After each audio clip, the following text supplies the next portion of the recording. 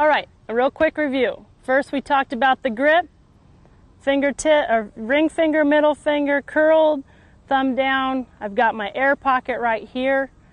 Pressure on my index finger right here to where I can't move it. Remember, if you've got a little bit soreness there and you're trying to master this, put it here. But it's right there curled on the side, and there's my grip.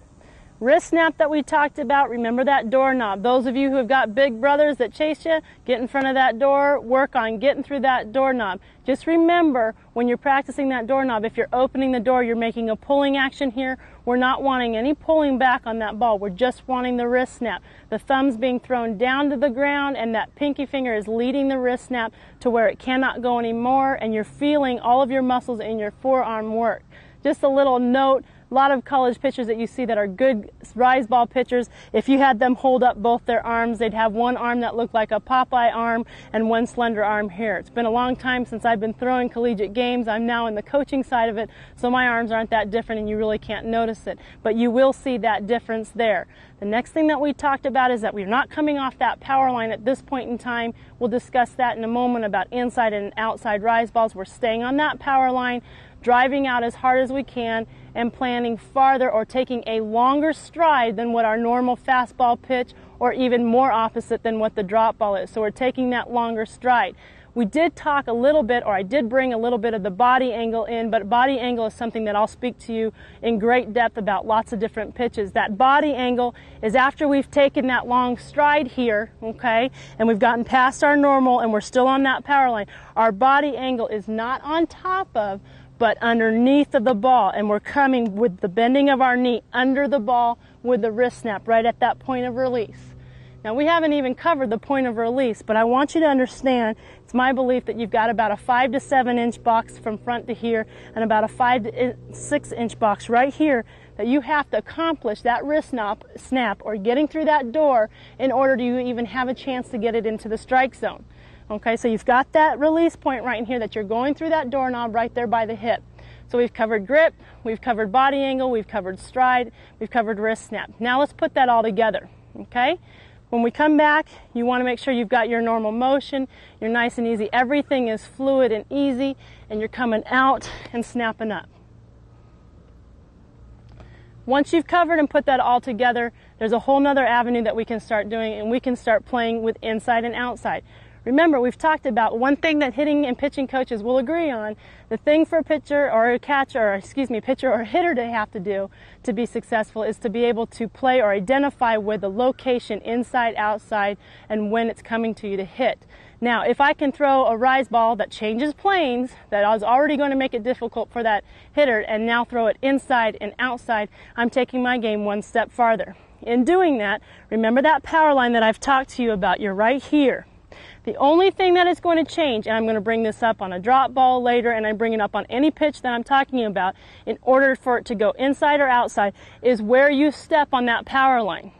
My simple philosophy is keep it simple. I'm not telling you to throw your hips out or change your wrist snap or change any of that. The only thing we're going to change is our stride foot. So if I'm a right-handed pitcher throwing to a right-handed batter and I'm wanting an outside rise ball, I'm going to step about anywhere from 1 to 3 inches off that original power line and finish everything the same, coming right back through.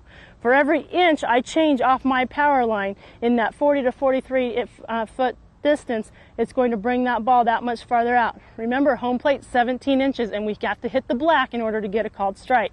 So by moving that foot off for an outside pitch to here, just off the power line, that'll make the ball for a rise ball go inside. Okay? The outside rise ball, in my opinion, is a harder one to do because you tend to want to throw the body out and use shoulder rotation as opposed to everything the same and just where you plant the foot.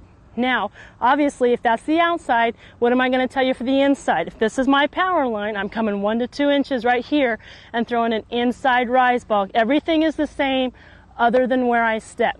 So that gives you something to work on once you've started to master the rise ball, of bringing it inside and outside.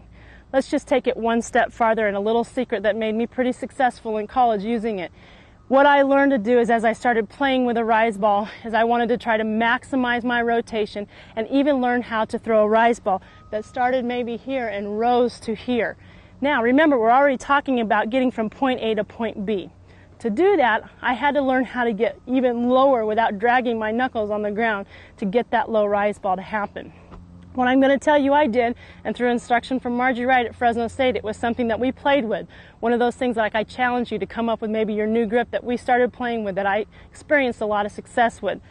As I stride out and I come as far as I can, staying on balance, what I learned is that I came down through here at my release point. I used my stomach muscles, of which you should do anyways, and I pushed back under the ball. So as I'm driving out, I came and I pushed back to get back under the ball, maximize my rotation, and lower my body. Now, when you first start it, it feels really strange. It took a lot of trial and a lot of air for me to be able to really learn the timing process, because I'm driving out as hard as I can, I'm wrist snapping, and now I'm going up underneath the ball or pushing back under it to maximize that rotation. One thing I want to make really clear, your stomach muscles, if they're not in shape now, if you want to be a good rise ball pitcher, they need to get in shape, and they will become in shape, because on that release and when you're pushing back through here, you're going to feel your stomach muscles pulling or pushing back as if you just finished a back bend that you used to do all the time when you were a young girl.